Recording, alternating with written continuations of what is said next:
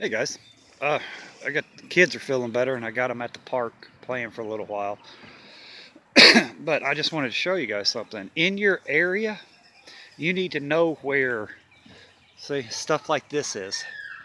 This is a little, let me get down here.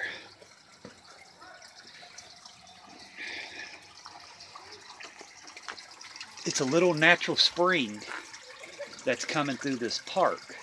Now, some people will know about it and some people won't know about it. They'll think, oh, this is contaminated water, because it does look kind of nasty, because the park officials around here don't keep it clean.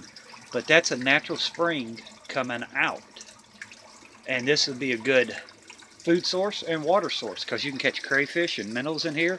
I'll walk down this way to show you where it winds up at. I mean, it's kind of nasty through here.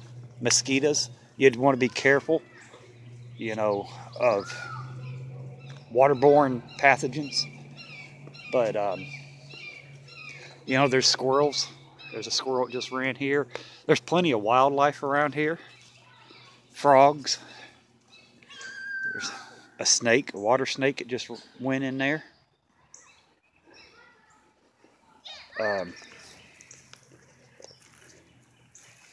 But, let's go down here.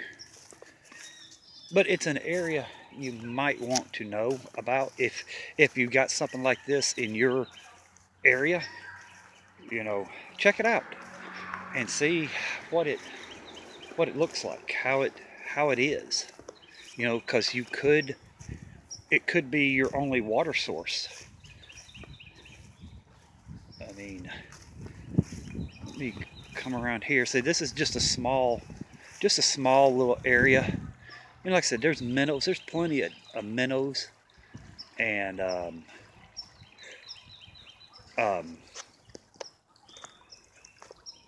crawdads and the raccoons. There's all kinds of raccoon tracks. I come down here. This is on the other side. Here is where I throw my minnow traps in and get my shiners and minnows when me and the boys go fishing.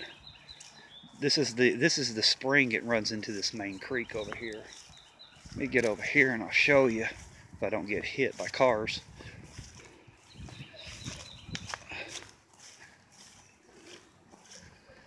But, sorry, it's a little walk.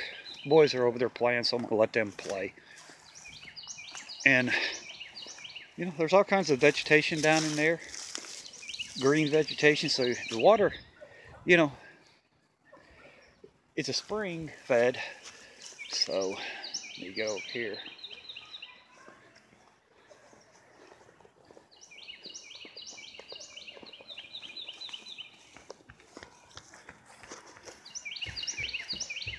Yeah, this area you'll probably have to be careful about if you do get in something like this, because it's, it's wooded and people could be laying in wait for you. But just knowing it's in your area is what I'm saying. It's a water source. It's a food source in the middle of the town. In some of this area is pretty deep. I mean, and you can get some pretty good size, fish out of here. You can get you 4, 5, 6, 7, 8 good size, fish, brim, bluegill. We've caught everything, catfish in here, everything in here. And, but it goes in circles.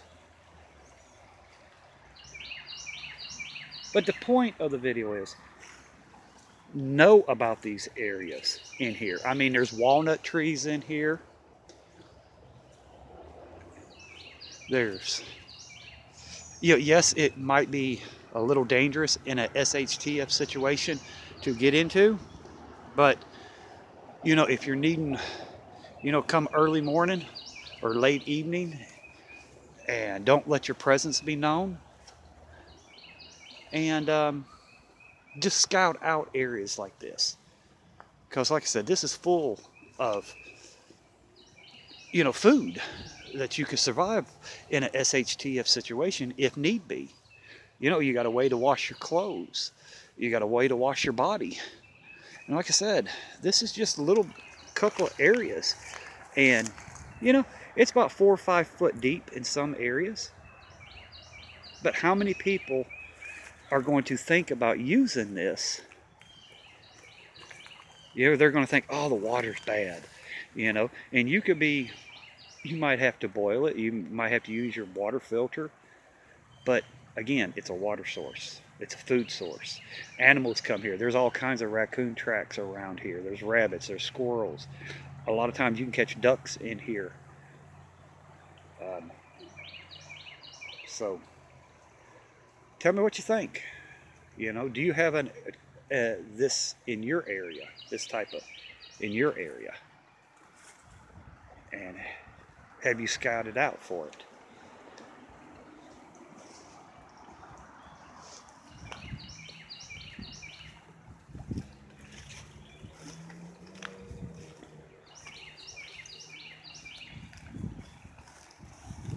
Get over here.